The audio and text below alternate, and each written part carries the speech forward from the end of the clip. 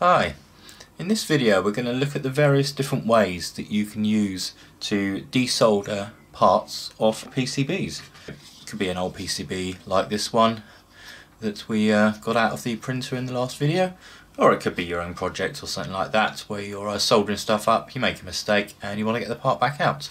So let's have a look at the various options we have.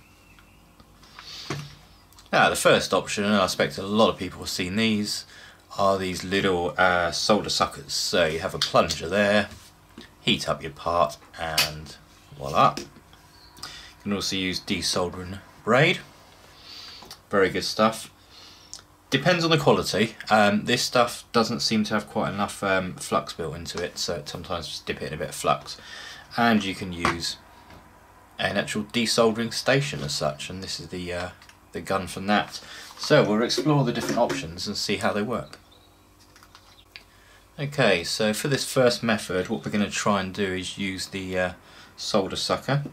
Now I've got zoomed on the board. What I'm going to try and do is just remove this part here, remove some of the solder from the pins there. So I've got the soldering iron heated up. So first thing is to do is flow a bit of fresh solder on. So just going to flow a little bit of fresh solder on there.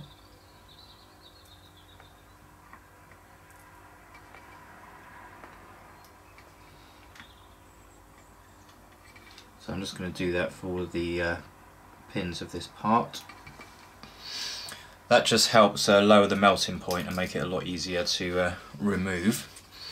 Now plunger down, and what we do is we're getting here, we're going to melt this part and then try and get it over. So what you're doing is you're placing it, melting it, placing it over, pushing the button and hoping for the best. And we'll try again on this one. And hopefully you can see there it's taken the solder off very nicely on those pins there. So that's one method using these little hand pumps.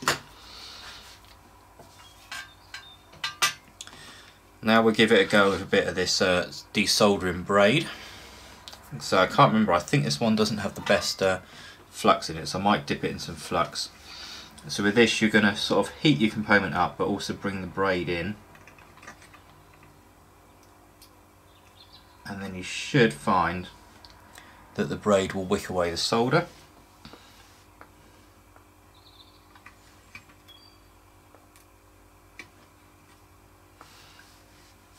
And it's doing a reasonable job actually, this one. This might be a different one that I purchased.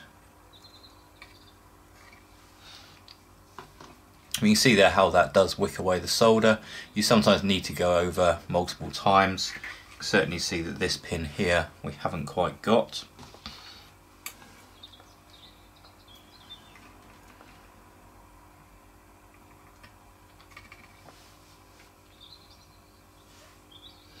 And then that leaves us with just this last one here.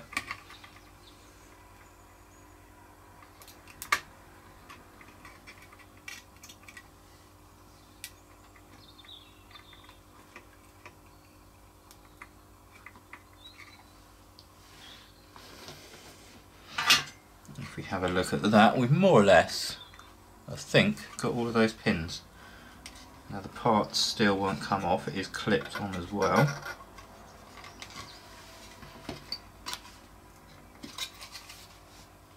But we've obviously still got some parts that are actually sticking.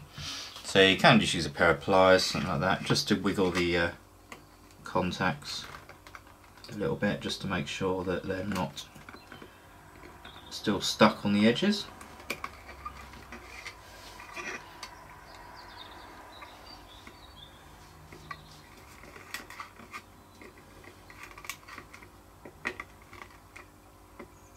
Obviously a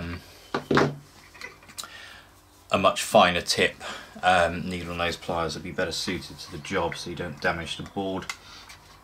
But that's just an example case there.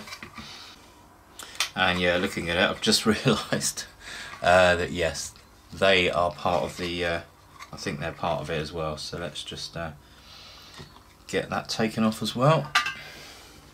So again, coming in with a braid and just letting it wick up any of the solder. And there we are. And that's now come off like so. So that is the two sort of common methods really, is using your desoldering wick braid and your solder sucker desoldering pump. So the next we'll do is we'll look at actually using a desoldering station, and if you've got a lot of things you want to take off, these are well worth the investment. My one wasn't expensive, under £100. It's you know, sort of Chinese clone one, but seems to work fine. Now, excuse the noise, it does have a rather loud fan in it, so while I'm waiting for that to heat up, we're going to get this capacitor here off this board.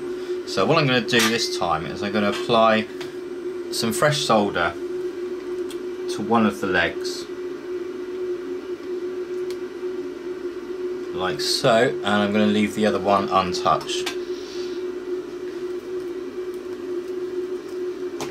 And that should give us a good indication of how well the unit's going to take the solder off on the one we haven't already reflowed fresh solder on.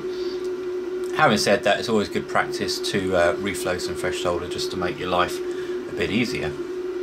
So it says we're up to temperature. The model, if anyone's interested, is the ZD-915.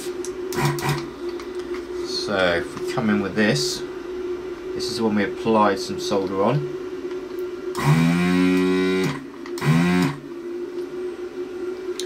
And hopefully that was in shot. Might have to do it at a slight angle. And then this is the one that we haven't applied any fresh solder, so straight over.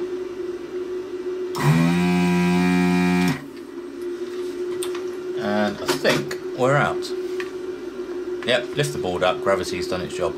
So that's how easy that was to remove that part using one of these desoldering guns. They are really good, I do actually like them, they just make life a lot easier. Even on bigger things where you've got big pads like this, you can sort of get in there and use it, as I'll demonstrate, to just melt the solder and suck it up.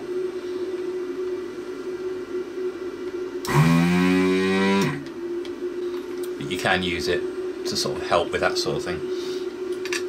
Now we've got here a little part here, so again,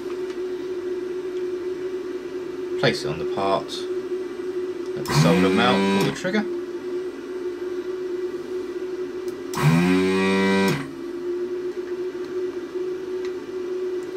So really what you're dealing with here is an electrical, a sort of electronic version of the, again, that just fell straight out, an electronic version of your standard sort of handheld solder sucker. Quite useful, and they do come with different size tips, so you can cater for different size pins. Like for example, the current size, I think I'll really get on the camera very easy. Current size tip that's on here, which it won't focus right, will not fit over that, for example, but they do have bigger tips, which come with the kit normally, so you can swap them around. And yeah, it just makes life quite easy and quite quick, you know, just very good for whipping parts off nice and quickly. So I prefer this method, just because of its pure speed. It's just so much quicker when you want to just get something off like that. So there we are, that was a quick look at a few methods of removing parts from boards. If you enjoyed the video, please give it a big thumbs up, please subscribe if you haven't already subscribed, and I'll catch you soon for the next video. Cheers.